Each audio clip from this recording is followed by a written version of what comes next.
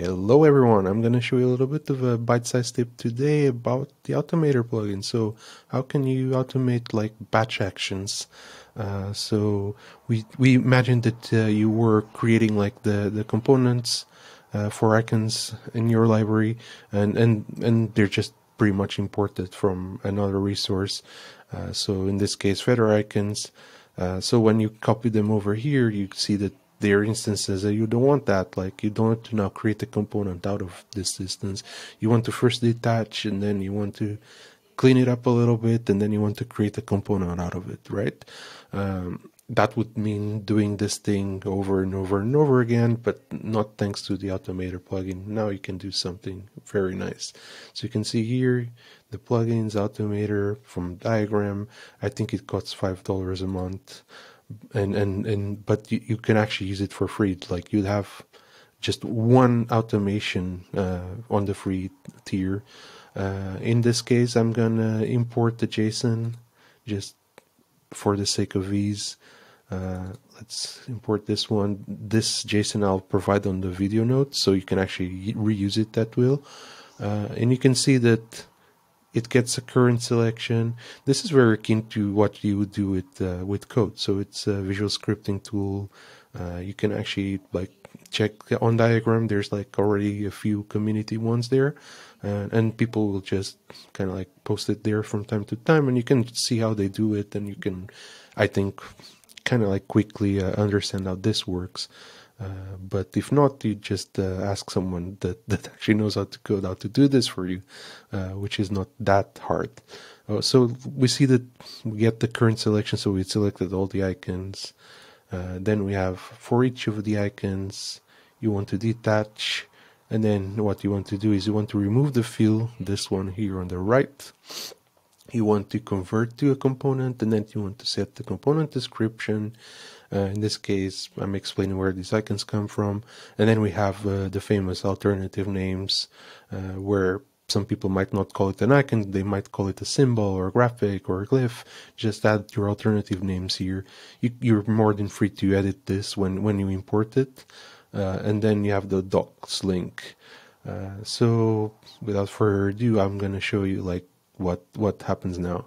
I have my selection, I click run, and now I see that the automation is running, it's detaching, it's doing removal of the fill, and creating a new component. And then you got a little bit of warning there saying like it ran, so it kind of finished its thing. So now you see that all of these components are now components on your library, right? So you could combine them as variants, you could publish them. That would be really nice, right? Like now you'd save like probably like a few minutes just on this little task. I'm gonna close it, and now let's do Command Option L to just minimize all these layers.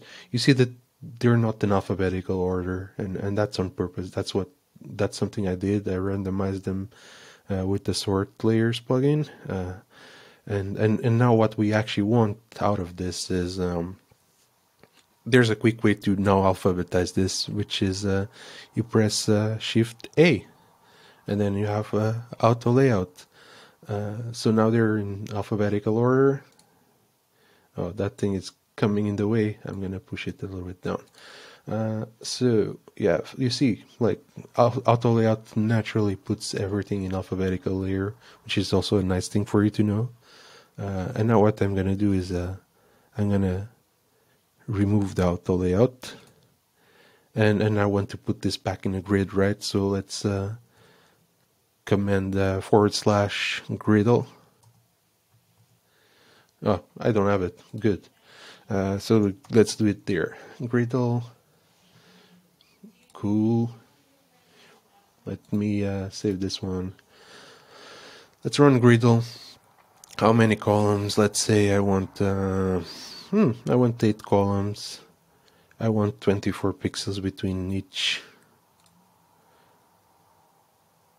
Yes, good. I want them to be ascending, I think. Oh, yeah, let me just reselect all of this. Oh, it's still a frame. Okay, ungroup.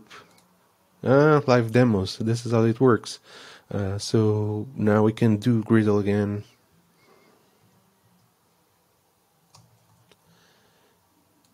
There we go. Now we can do 8 columns with 24 pixels. Gap and sort descending. And there we have it. So yeah, their descending was right. Like, so now we have them in alphabetical order in a grid. It actually was different than our first grid, but that's fine. So you get a bit of an idea. You could use Automator for anything that's repetitive, right? Like, so in case you wanted to do more cleanups, you could, for instance, rename everything to the same like layer name, so that when you then change colors, you're gonna get the same color. Even if you change like the instance and everything. That's the key for icons to retain color between variants and between instances, is that everything inside it has the same name. So another maybe bonus tip there, and I hope you liked it, and catch you later.